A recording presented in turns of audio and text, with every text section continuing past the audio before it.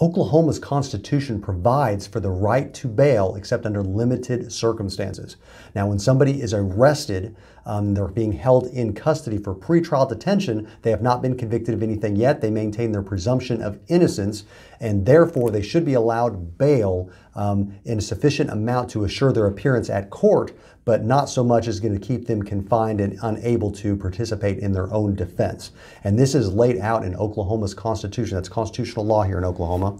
And it's in Article 2, Section 8 of Oklahoma's Constitution talks about the right to bail. And it says all persons shall be bailable by sufficient sureties, except that bail may be denied for, and it lists various certain crimes it can be denied for, listing capital offenses where the proof of guilt is evident or the presumption thereof is great, violent offenses, offenses where the maximum sentence may be life imprisonment or life imprisonment without parole, felony offenses where the person charged with the offense has been convicted of 2 or more felony offenses arising out of different transactions, and controlled dangerous substances offenses where the maximum sentence may be at least 10 years imprisonment.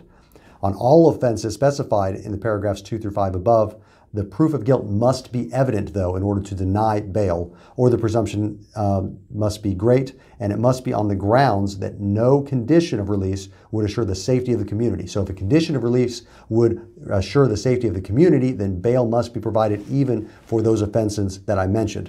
Some things that could include house arrest, it could include a GPS ankle monitor, whatever is sufficient to protect the public, because the goal of pretrial detention and bail is not to punish. It is not to prevent somebody from being out and helping with their own defense. It is to assure the safety of the public and to ensure their appearance at their court date, and they're not going to run off and skip out on that. So the right to bail is provided in the Oklahoma Constitution. There are limited exceptions to that. If you've got questions how this may apply to you or a family member, you're going to want to talk to an attorney specifically and confidentially about that. To do that, to get that scheduled, go online to makelaweasy.com.